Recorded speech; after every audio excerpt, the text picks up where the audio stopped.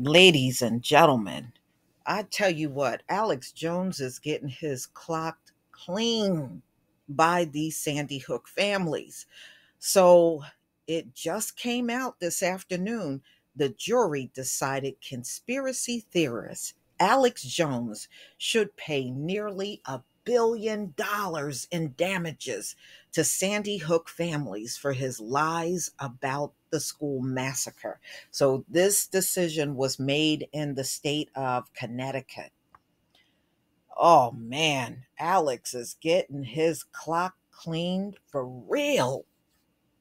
You better worry a little less about Kanye and more about yourself.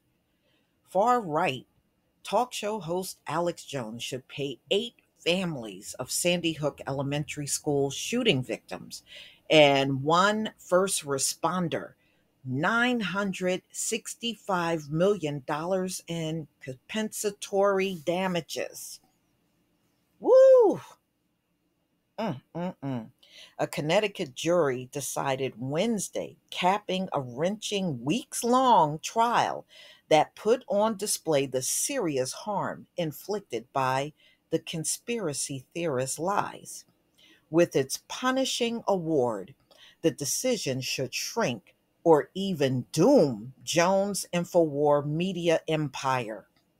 Yeah, I tell you what, it will do something. That amount of money, that's crazy, which has been at the center of a major conspiracy theories dating back to former President George W. Bush administration and was embraced by President Donald Trump. The plaintiffs and their attorneys were visibly emotional when the jury's decision was read. The decision marks a key moment in the years long process that began in 2018 when families took legal action against Jones and his company. Free Speech Systems, the parents of the fringe media organization InfoWars. Mm, mm, mm.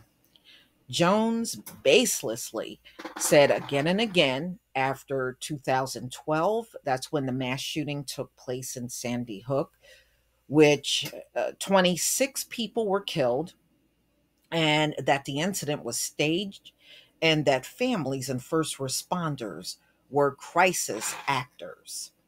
You know, I was listening to Alex Jones back, not in 2012, this was at another time. And he was saying that even then. It had to be maybe like 2016, 2017. Yes, I've heard him say stuff like that.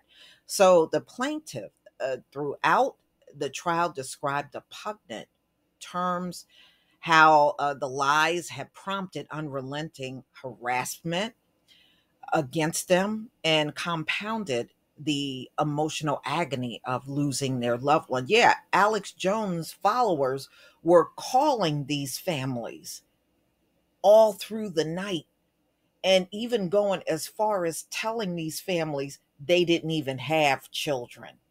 I was like, y'all got some nerve for real. So, ladies and gentlemen, the plaintiff in the case included family members of 8 school students and employees, in addition to one FBI agent who responded to the scene. The 3 cases were all condensed into a single trial. Jones was not in the courtroom for the verdict. He was streaming live when the verdict decision came, and it was read in court, and then mocked the decision on his InfoWars show and used it to raise funds.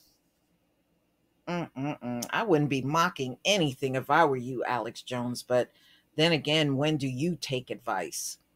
It's unclear when or how much the money the plaintiffs will ultimately see. Jones said that he will appeal the decision, and during his Wednesday broadcast said that ain't no money to pay the massive figure the jury awarded the plaintiffs. Yeah, they going those families are going to break you financially for real, Alex Jones. That's what they're going to do. They're going to break you financially. So, Christopher Mattel, an attorney for the plaintiff, urged jurors to award at least a $500,000 for having permanently mangled the lives of his clients. The figure, he said, would represent more than $550 million online impressions Jones Sandy Hook lie allegedly received online. So you may say that is astronomical. It is, Mattel said. So Alex Jones, man, I think if he didn't go on and on and on with this thing for years, it would not have been nothing like this. It would never have been like this.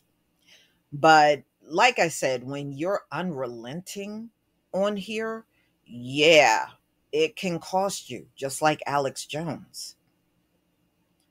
But see, he got his followers heavily into what he was doing. And I think that really made it worse when they sat and made all those phone calls, and they just really got the motion going on this entire trial.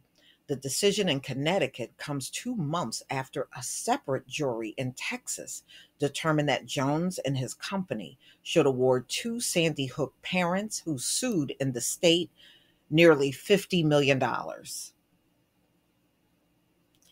Later this month, the judge in the case will consider whether to reduce the punitive damage awarded under Texas law.